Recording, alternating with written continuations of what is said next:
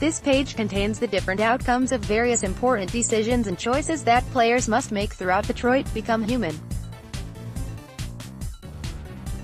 When playing Detroit Become Human, you will constantly have to make decisions that will affect the story in significant ways. Depending on what you do and how you play, the story you see and the ending you get can be altered in a big way. This comes from a number of key points throughout the story where your choices affect everything. Spoiler alert, this page will contain spoilers for parts of the story for Detroit Become Human. Proceed with caution if you don't want certain big plot elements to be spoiled for you. Be sure to visit our walkthrough pages in this wiki for a guide through the main story of the game. While the first several chapters of Detroit don't offer massive, narrative-shifting decisions for the three main characters, there are a handful of important choices to make and items to find. There are also some choices that may seem important, but ultimately have no effect on the outcome of the story. Connor has the most to do in the biggest decisions, discoveries to make early on in the story. Connor deals with the Deviant in Chapter 1, the hostage is irrelevant. In the opening of Chapter 6, Partners, Connor can begin to change Hank's mind about androids by buying him a drink.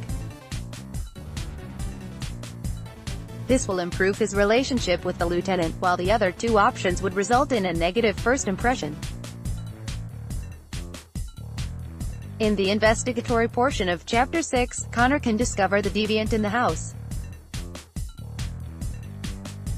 This will unlock Chapter 9, the interrogation, wherein Connor and Hank will gain important information about their case. Use our full walkthrough for Partners to find the Deviant.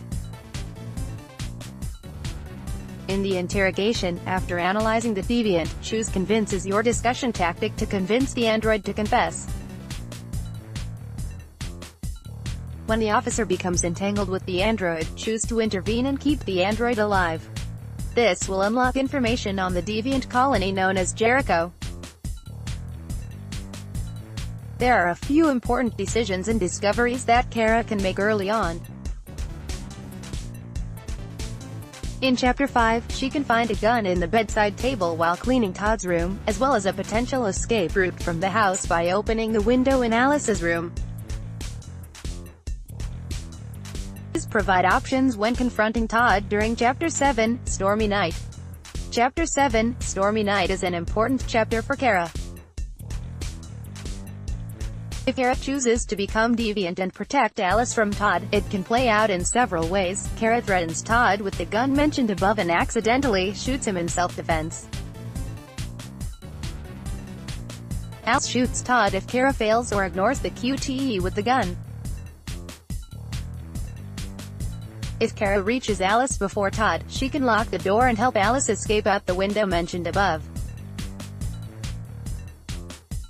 Kara can decide to remain obedient, but this will result in both Alice's death and Kara's destruction.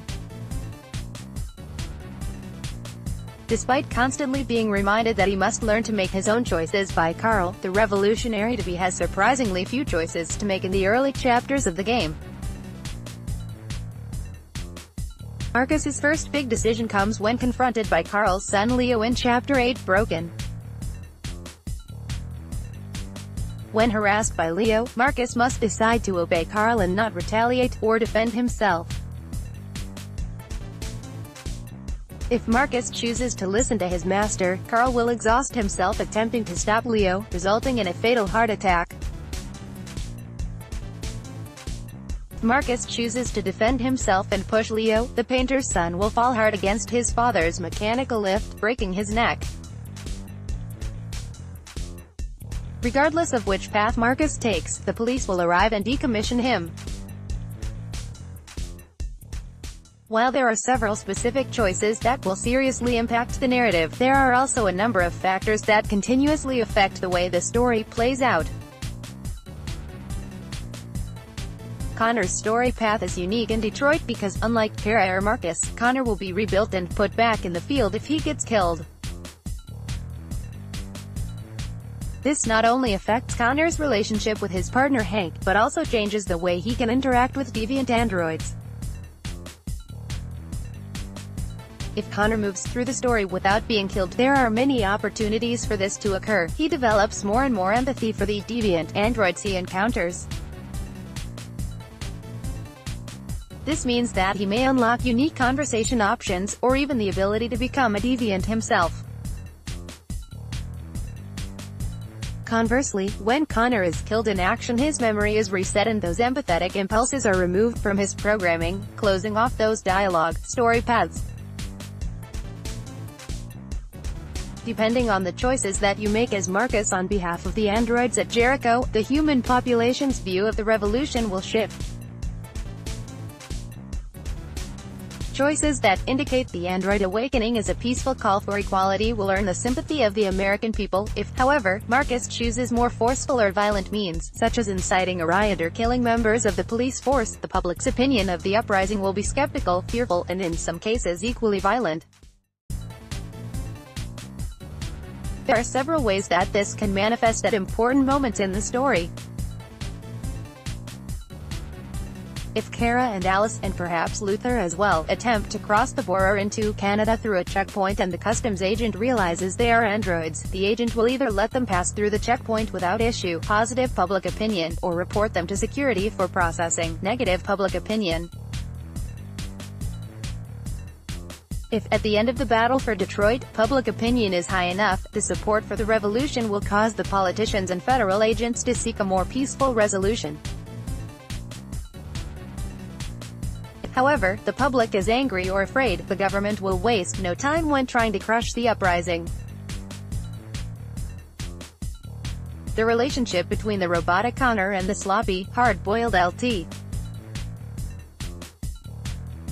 Hank Anderson is pulled straight from the Buddy Cop Hall of Fame, but there are plenty of ways that this investigative odd couple's relationship can vary based on how Connor's actions affect Hank's perception of his android partner. If Connor chooses to let the deviant android go and rescue Hank from falling off the roof in the nest, Anderson will begin to trust Connor more. Depending on how Connor deals with the Tracys at the end of the Eden Club, Hank will offer Connor more or less sympathy. If Connor chooses to shoot the Chloe android and meet Kamski, Hank will trust Connor less. More information will be added soon.